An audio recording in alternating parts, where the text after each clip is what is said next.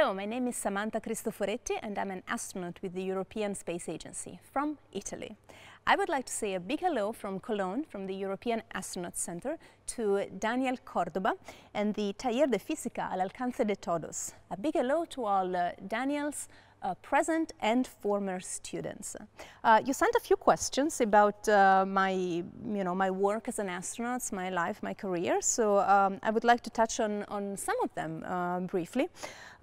So you wanted to know when I began my career as an astronaut. Well, actually, I dreamt of flying to space since I was a small child. I grew up in a small village in the mountains in Italy, and I was a very adventurous child. I liked to roam and explore. I was very passionate about adventure books and science fiction.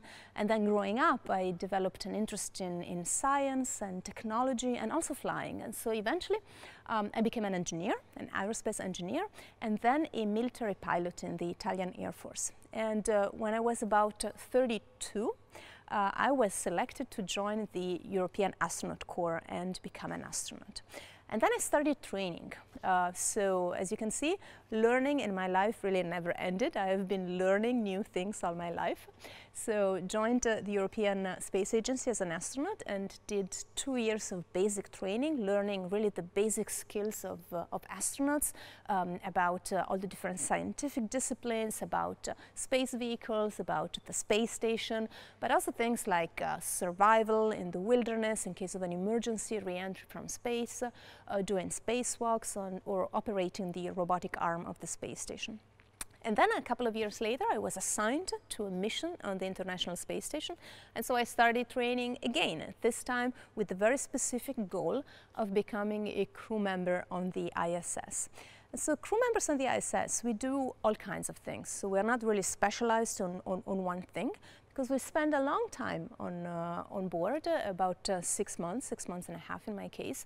And so we need to be able to do a little bit of everything. So the main goal up there on ISS is to do science, experiments that take advantage of this very special environment, which is microgravity or weightlessness. There's a lot of research in life science and in physical sciences that you can do, taking advantage of the fact that you can take gravity out of the equation. But of course, the space station is also a very complex machine, so it needs to be maintained, kind of like your car or your parents' car. Periodically, it has to be fixed and maintained. So does the space station. So we do maintenance work on board. We also do logistics work. Periodically, we get cargo ships that come and bring us supplies, or we need to fill them up for when they return to Earth. I had a chance to fly the robotic arm of the space station, to go and grab one of those vehicles and attach it, well, actually it was attached from the ground then to one of the berthing ports on the space station.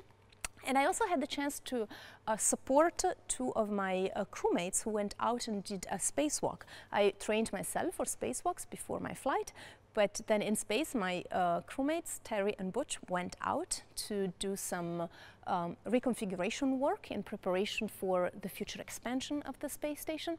And so I was responsible to basically build the spacesuit around them. It's a very complex spacesuit, basically almost like a little spaceship that allows for one person, a spaceship for one person that allows us to go out in space and survive for 6, 7, 8 hours.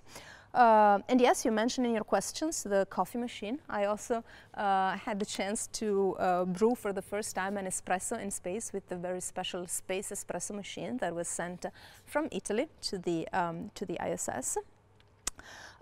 You're wondering about inconveniences in zero gravity.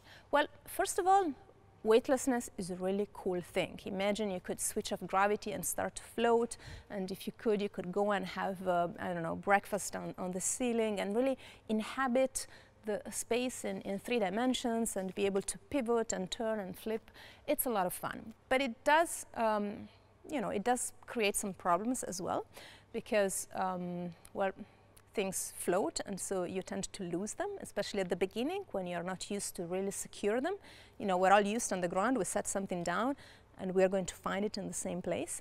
but in space it's going to float away. So one of the biggest inconveniences is that we tend to lose things more than we do on the ground. But then with time you get used to it, and you learn to really pay attention or secure things with Velcro or bungees.